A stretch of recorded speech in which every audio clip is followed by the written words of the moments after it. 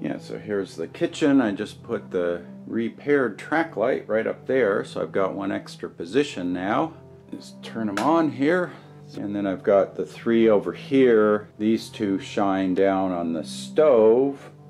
And then this one over here shines down over the sink.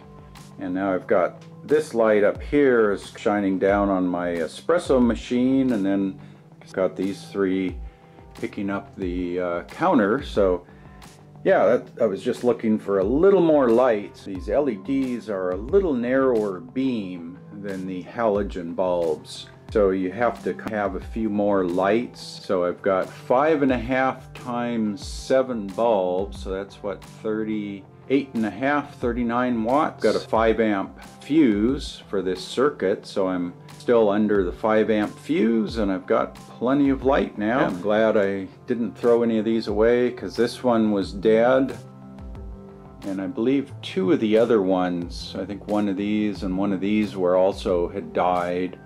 And then I had picked up this one different lamp. It's a different style than the other ones, so I've got one oddball, but I'll keep it. Takes the same kind of bulbs. So these are 23-year-old lamps, but they are running on solar power now. And as you can see outside, it is dark.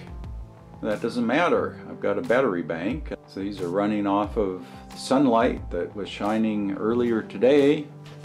And let's see what kind of current I'm running here. So what I'll do is I'll go take a look at my ammeter.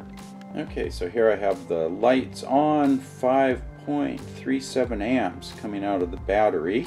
So let me go turn the lights off, and then we can take a look at the current drops too. So 5.37. Okay, so I turn the lights off. The current's still dropping a little bit. It's pretty much stabilized. So there's 3.1 amps. It was 537. Now it's 225. So that's a little over 3 amps. 3.15 amps. And that's at, let's see what the voltage is here. So we're at 12.6 volts. So yeah, pretty close to the advertised power on those bulbs. If we're running 39 watts, I see 12.6 volts, and it was a little over 3 amps. Yeah, it's still falling a little bit. That's my capacitor kind of soaking up the difference there. Yeah, maybe 3.2 amps to run 7 5.5 watt LEDs. That was less than the power of one of the original 50 watt bulbs. And I used to have 6 50 watt bulbs in there.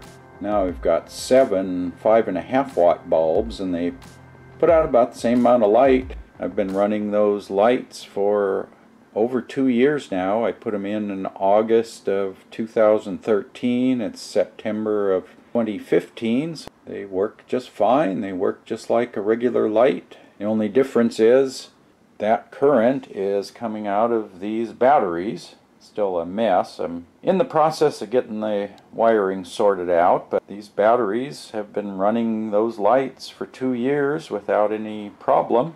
So if you have any questions about the lights, I'll try to answer those. Put that in the comments section below. And as always, thanks for watching.